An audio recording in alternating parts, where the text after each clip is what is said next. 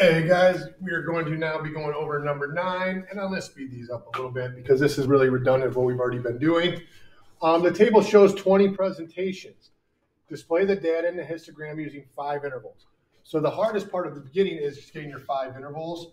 We're going to go from 3 to 5. You have to keep your intervals consistent. They're apart by 2. Then we have to go from 6 to 8. Our next one would be from 9 to 11. 12 to 14, and then 15 to 17. It said we were going to use 5 intervals. If that's what I'm beginning with, they're 2 apart, so they stay 2 apart. Just a heads up, the bell's going to ring. I apologize if that interrupts. Now we have to make a frequency chart. Before we can make our histogram or our frequency graph, we have to have a frequency chart. All you have to do is go in and count these and see each time they come. So we're going to use a simple tally sheet. We go 9, 10, 10, 9, 6,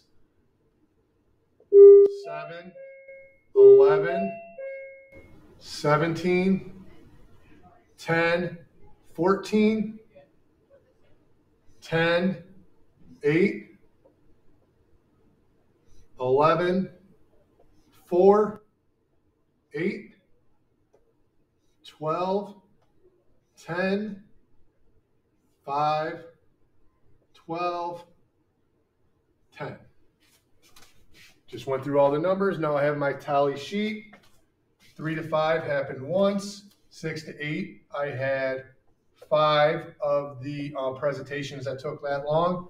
9 to 11, 10 of them took that long. 12 to 14, 3 of them took that long. 15 to 17, 1 of them took that long. Now that I have my frequency table, my frequency chart or histogram should be real easy to do. Exactly like we did in the previous section. Make sure these are all even. So I'm going to have 1, 2, 3, 4, 5.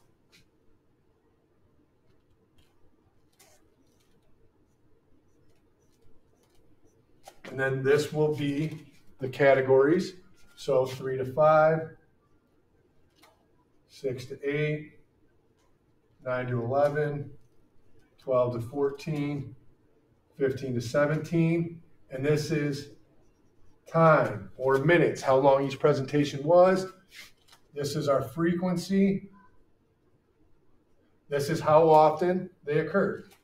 Well, you have to go up to 10, so I'm just going to do it this way. 1, 2, 3, 4, 5, 6, 7, 8, 9, 10. And now you just start making it. 1, 3, 10,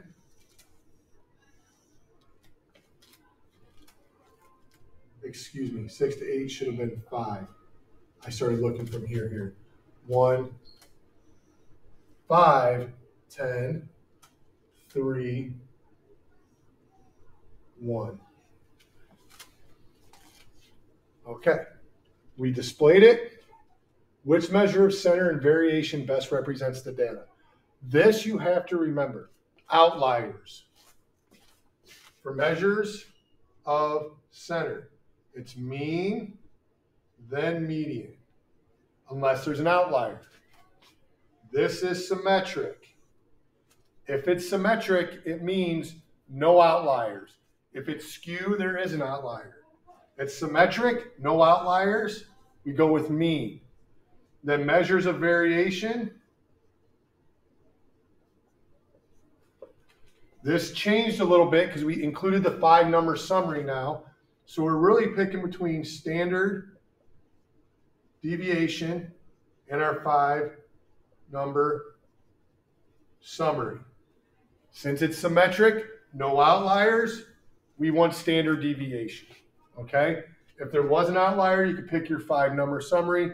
That goes back with section 11.3. If you have any questions on that, look at your notes.